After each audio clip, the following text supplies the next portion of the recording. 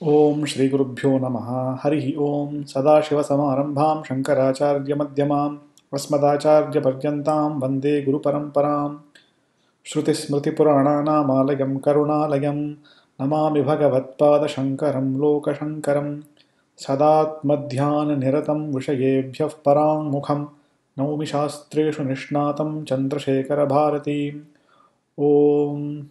So, in the last session, we had looked at the commentary and the verse number 15 of the Vivekachudamani. Now, we will take up the next verse, verse number 16. As we had mentioned in the previous sessions, verses 14, 16 up till verse number 40, 40, the topic of discussion is the preparatory steps that are required, the preparation that is required before one can properly commence upon a study of Advaita Vedanta. Here, in this particular verse, the general qualifications are being mentioned in verse number 16. So let us read that verse. Medhavi Purusho Vidvan Uha Poha Vichakshanaha Adhikari Atma Vidyayam Mukta Lakshana Lakshitaha. So in this verse, Adi Shankaracharya is saying that a person who is an adhikari for Atma Vidya must be qualified with certain qualifications. So he must be a Medhavi. By Medhavi, what is meant is an individual who has the power of retention. Because when we are studying Vedanta, it is the study of scriptures. And therefore, there are a lot of concepts that we will be going through. We will have to understand what is the development of the idea that is presented in the scriptures. That requires the ability to receive the information, that is, one is sufficiently focused to listen to the teacher, but one is also able to retain it, because unless we are able to retain it, we will not be able to go to the next level of the concept. So, for example, if you are studying Vivekachudamani, we have to understand what has been taught in one particular class. But we should also remember what has been taught in the previous classes when we come to this class. So if we forget what is taught in the previous classes, then every class you have to go back to the first class. So we will not be able to progress, and therefore the expectation is that the student has some capacity for retention. In olden times, all of this, there were no textbooks or anything. It wasn't the written word. The communication of the teaching was purely oral. So the student was expected to have memorized all the Vedas, and therefore, when we are talking of any one particular mantra, you will be able to immediately go to that, remember what the entire mantra is, what the previous mantras were, what the mantras after were, and therefore the expectation of the student was significant in terms of being able to remember everything. Now, with the invention of the printing press, etc., the presence of books, one does not require the same level of retention as far as Vedanta is concerned.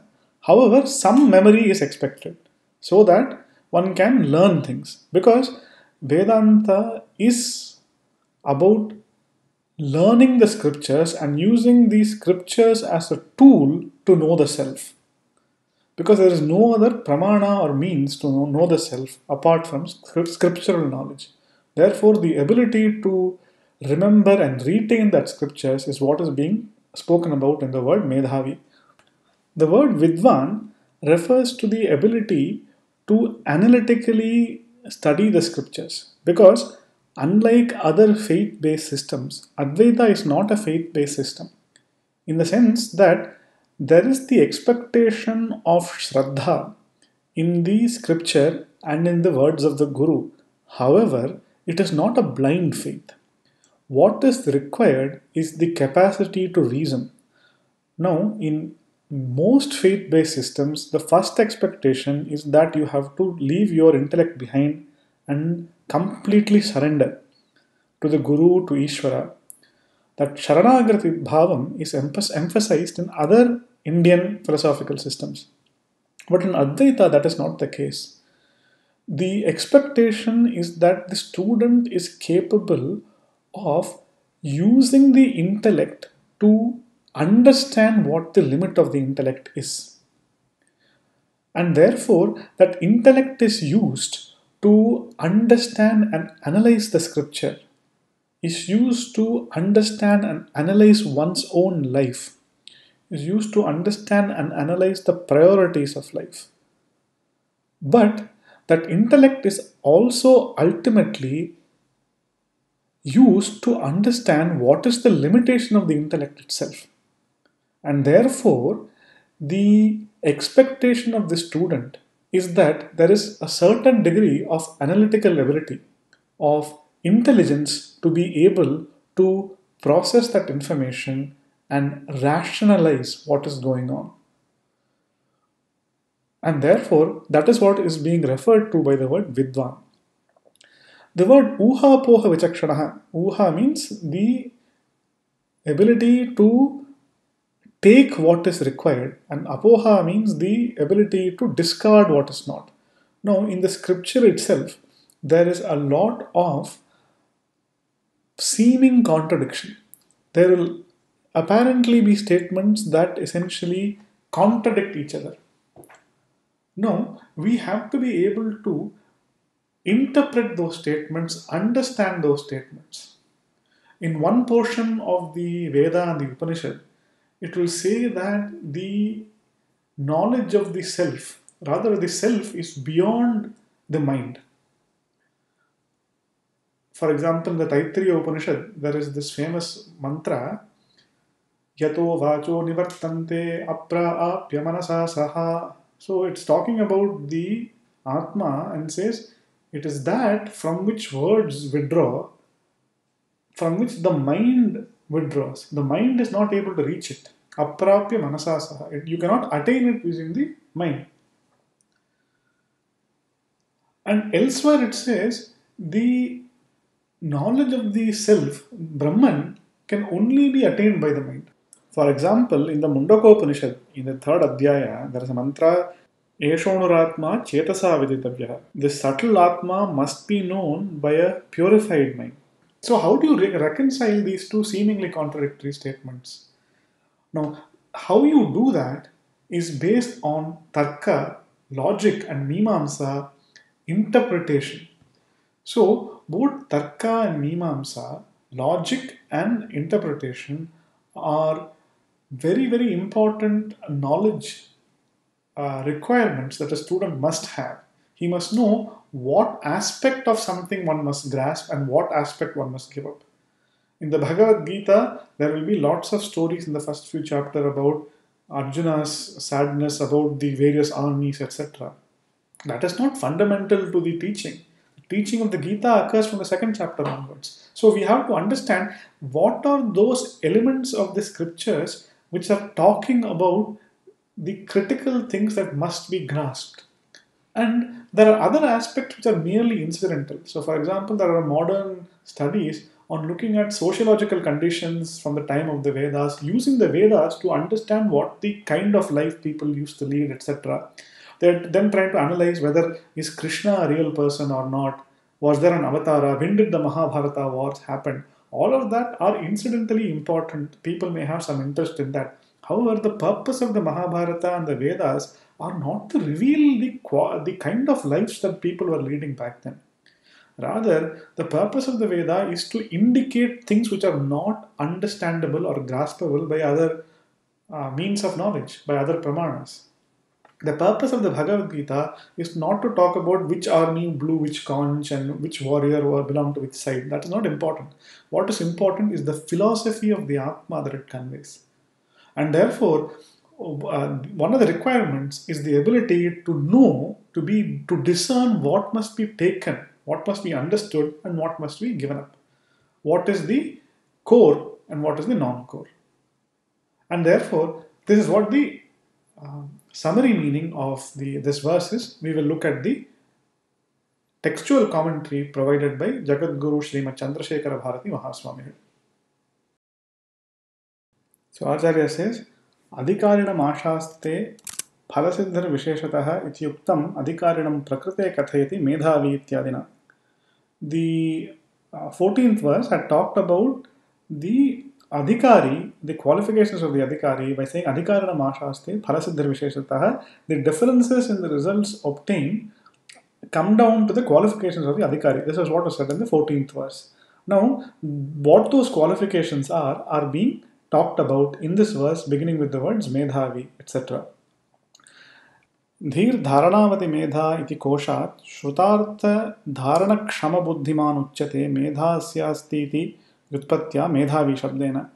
By the word medhavi, what is actually meant is the one who is endowed with medha shakti, or the power of retention. So what does medha mean? He's quoting the Amara Kosha, which essentially says dhir dharanavati medha, the one who is able to sustain the flow of thought in a particular topic, is able to retain that, is called medha. So by that, what is meant is Shrutartha Dharana Kshama Buddhiman, the one who is capable of being able to retain the imputed meaning, or the import of the Shruti. The primary meaning of the Shruti, one is able to retain. Such an individual is called a Medhavi. Vidvan iti adhita kavya kosha vyakarana uchyate. By the term Vidvan, what Acharya is translating that, he is saying is one who has done a study of the kavya, poetry, like Raghuvamsham, etc., kosha, the Amara Kosha, the dictionary, vyakarana means who has understood grammar. Because you need to have all these skills. You need to have a sound understanding of Sanskrit grammar. One need to understand what the words actually mean. One needs to understand when one is talking about things in a figurative manner, etc., like how it happens in poetry. So all of these are important skills which are required in the analysis of scripture, and so that student must possess that. And then he says, Uha Poha Vichakshanaha. By this, what Uha Poha Vichakshanaha, we already saw what that meaning is. Acharya is translating, Etena Tarka Mimamsa Samskrita Buddhitvam Gamyate. By this, one essentially is referring to an intellect which has been Sanskritam. Here he is talking about which has been refined by the study of Tarka and Mimamsa. Now, many people may not have studied Tarka and Mimamsa formally, but to the extent one has the capacity to understand. So whatever is being taught in the class is actually based on Tarka and Mimamsa. So essentially it's based on the study of the scriptures and the rules that have been laid out in the interpretation of the Veda in Purva Mimamsa. So a student who has the capacity to understand Tarka, or logical reasoning, and Mimamsa, the science of textual interpretation, has been laid out in Purva Mimamsa, such an individual is what is being referred to by Uha Poha Vichakshanaha. Padavakya Pramanagyaha iti yavat. So Padashastra refers to Vyakaranam, Vakyashastra refers to Mimamsa, and Pramanashastra refers to Nyaya. So Nyaya being logical reasoning, Mimamsa being textual analysis, interpretation of the sentence meaning, to get the sentence meaning, and Padashastra means grammar. So one uses grammar to understand what the words themselves mean, how they join with each other to form a sentence. One uses Vakya Shastra to arrive at the sentence meaning. So Vakya Shastra meaning Purva Mimamsa, because what Purva Mimamsa does is it gives tools with which to analyze the textual meaning of the Vedas. Now, when we are speaking with an individual, we can get the understanding of what the individual intends to say by questioning him. So if we don't understand something, we can go back to the speaker and ask him doubts. With the Veda, you cannot do that. So therefore, what Purva Mimamsa has developed is a very, very sophisticated system of analyzing sentences with a view at arriving at what is the true import or meaning of the sentences. The focus of Purva Mimamsa is to study the Vedas, understand the sentence meaning with a view of determining what is the correct procedure to perform a yajna. So that is the primary focus. What the role of the Veda is, what are the vidhis and the nishedhas, what should be done, what should be avoided, what is the correct prayogam, what is the correct procedure for performing a yajna. But the application of that science of textual interpretation plays a very important role in Uttara Mimamsa or Vedanta also, because the same Purva Mimamsa rules are used to analyze the sentence meaning in the Upanishads also. And therefore, it is using these Purva Mimamsa rules that Adi Shankara Bhagavad in his Brahma Sutra Bhashyam proves beyond all doubt, and so does the Sutrakara Bhagavan Vedavyasa himself. Both of them use Purva Mimamsa rules in an Uttara Mimamsa context to arrive at Advaita Brahma being the ultimate import of not just the Upanishads but the Vedas themselves. The Karmakanda also exists to serve as a tool for the purification of the mind so that the individual is ready to enter Jnanakanda. And the way they conclude that is by means of the rules of textual interpretation that have been laid out in the Purva Mimamsa by Bhagavan Jaimini in the Purva Mimamsa Sutras, by Bhagavan Shabaraswami in the Shabara Bhashyam, by great stalwarts such as Kumarala Bhatta and Prabhakara Mishra, who wrote commentaries on the Bhashya of Shabaraswami.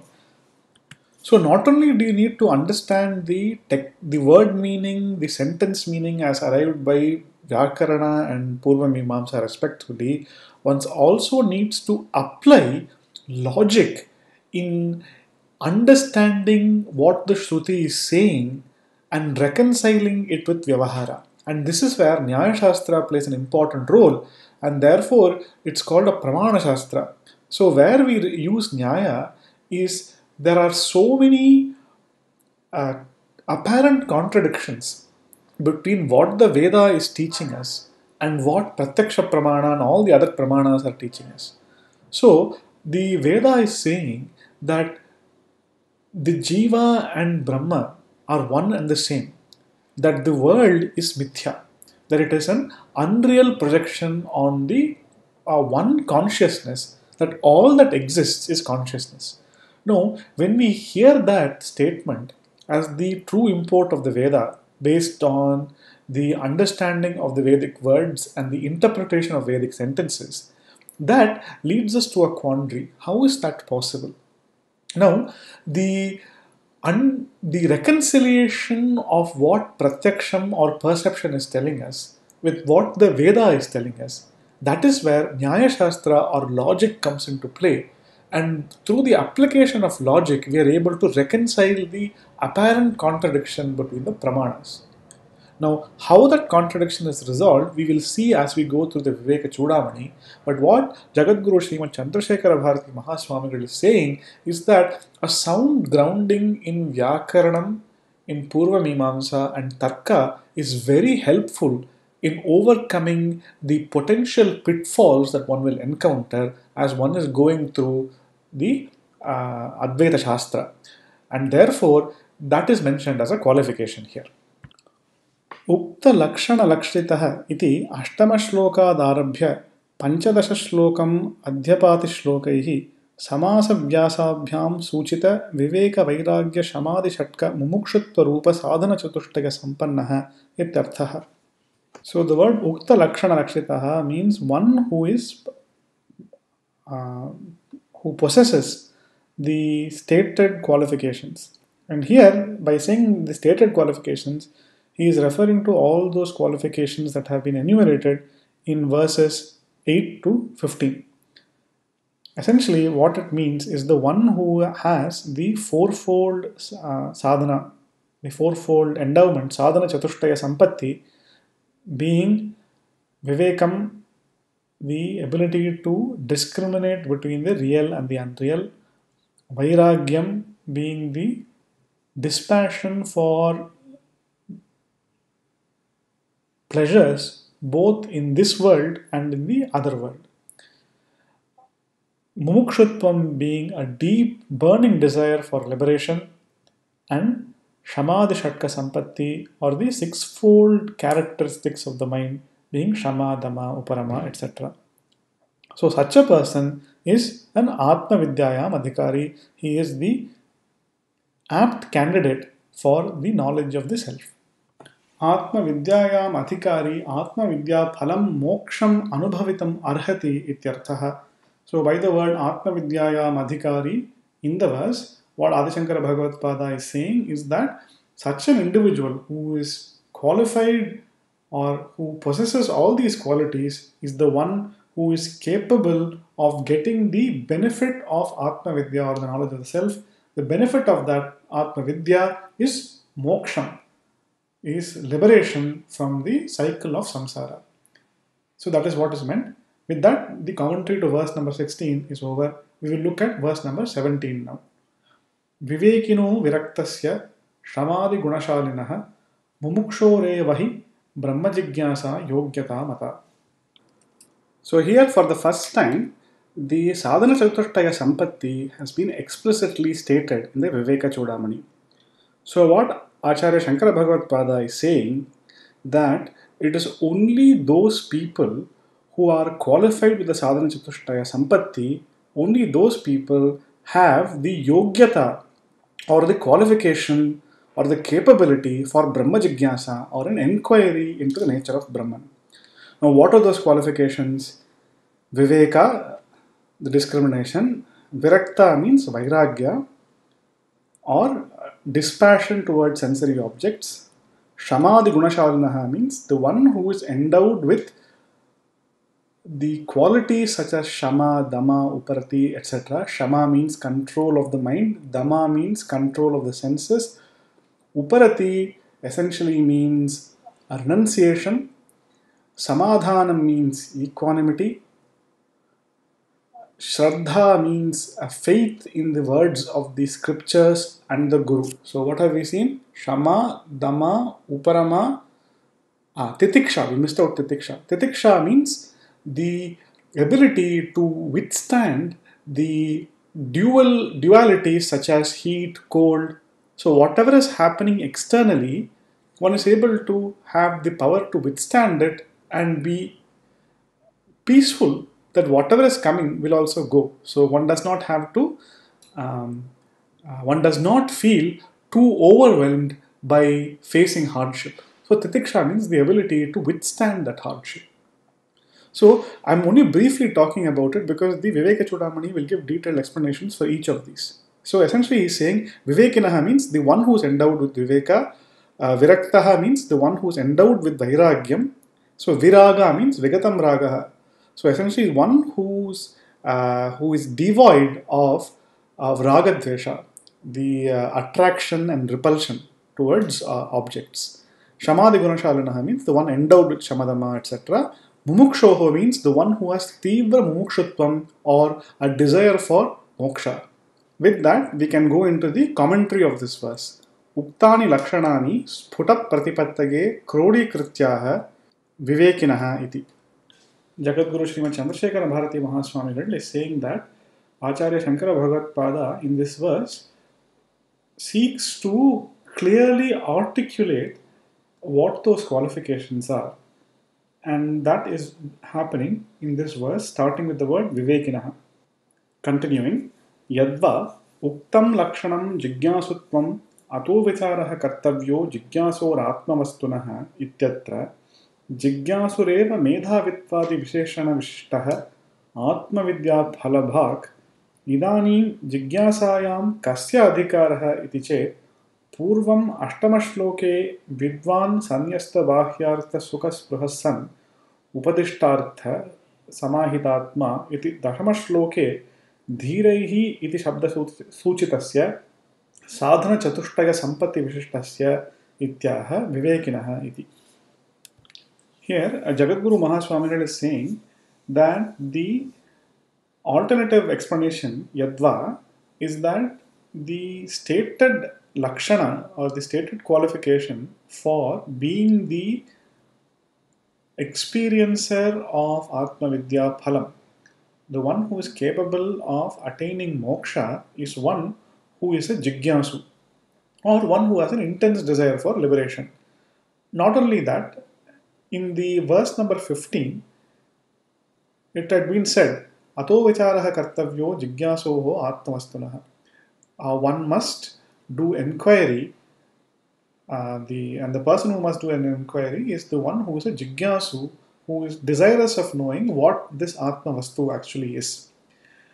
And then in verse number 16, it had been said that the nature of the jigyasu is such that he needs to be medhavitvadi visheshana vishishtah. He needs to be endowed with qualifications such as being a medhavi, being a vidwan, being a uhapoha vichakshanaha, etc. So only such an individual who is a jigyasu and has these characteristics is capable of getting the result of Atma Vidya or moksha. Or only a jigyasu can get moksha. The next question is, who can be a jigyasu? So he's saying idanim jigyasayam kasya adhikaraha iti chet. So we know that Atma Vidya can be attained by a jigyasu. So who can be a jigyasu? To answer that question, Jagadguru Mahaswamigal is saying that in the 8th shloka, the sadhana chatushtaya sampatti had been indicated. So that shloka was Vidvan Sanyasta Bhahyartha Sukha and then it ended with Tenopadishtartha Samahitatma. So that shloka is subtly hinting at the fourfold qualifications that are necessary for one to be a jigyasu, and only a jigyasu can do Atma Vichara, it was said. So the what was indicated in the 8th shloka, and that which was again re-emphasized with the word dhira. So even the word dhira is also indicative of the sadhana chatushtaya sampatti. That word had occurred in the 10th verse.